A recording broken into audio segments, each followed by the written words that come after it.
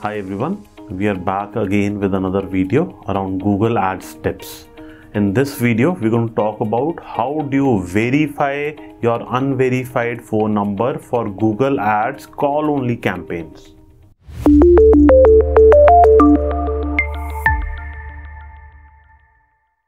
There are two ways to verify your phone number for Google Ads call-only campaigns. The first one is that your phone number should be displayed on the website. You should use the verification URL in your ads. For example, if your phone number is not there on the home page but is present on the contact page, then your verification URL should be the contact us page rather than the home page.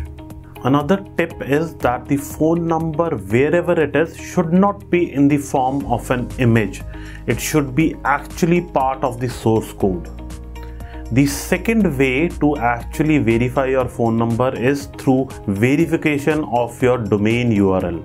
In case you are not able to verify your phone number using the first tactic, you can also verify your phone number by proving the ownership of the display ad domain URL. For this, all you have to do is create a Search Console account and then link that account to your Google Ads account. The second way shared just now is most prevalent when you are using third-party tools for call tracking. The reason for that is that call tracking tools usually tend to flip your phone numbers, which at times Google is not able to read, and hence you need to use this way by creating a Search Console and linking it to your Google Ads account to verify the phone number. If you successfully verify the ownership of your domain, your ads will never be disapproved. Hope the information shared is useful for you guys.